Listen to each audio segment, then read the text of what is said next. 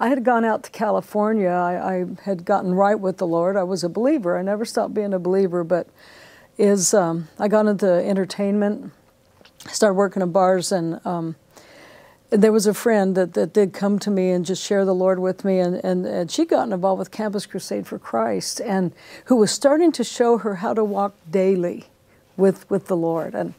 And anyway, she just really challenged my life, not directly, just the way she lived. And so I said, okay, God, I was going through identity crisis, like, who am I anyway? Am I this barroom singer? Who am I?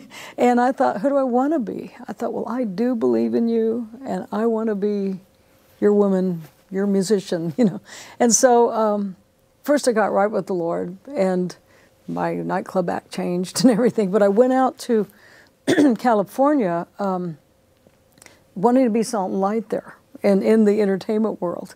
But I ran into the Jesus movement there, and Calvary Chapel and Maranatha Music, all that. That was just a musician's fellowship at first.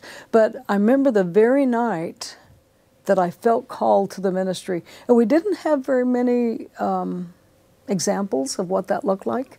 And that we were just Jesus people singing for Jesus, but we didn't know what it was going to look like to go long-term in that. But I said, I feel called to the ministry. I'm going to stop my nightclub singing. And it's funny because I will still occasionally sing in clubs, especially when I'm traveling in other countries.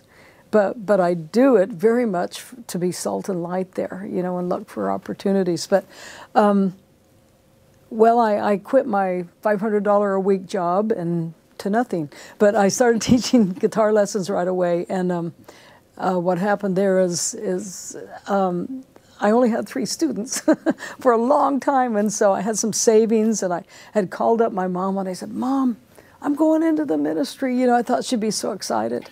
She said, great, so you're like on salary with the church now. I said, well, no, it doesn't work like that. They call it living by faith. I said, it's silence at the other end of the phone. And she said, did you remember I'm the co-signer on that loan for your car? And I said, Mom, I really believe where God guides, God provides. What happened is I ran out of money. And I was so nervous, and I thought, oh no, God, did I do the wrong thing? And so I went to church because I'd learned that you don't run away from God, you run to Him when you have problems. And it just so happened that night they were teaching out of Matthew 6.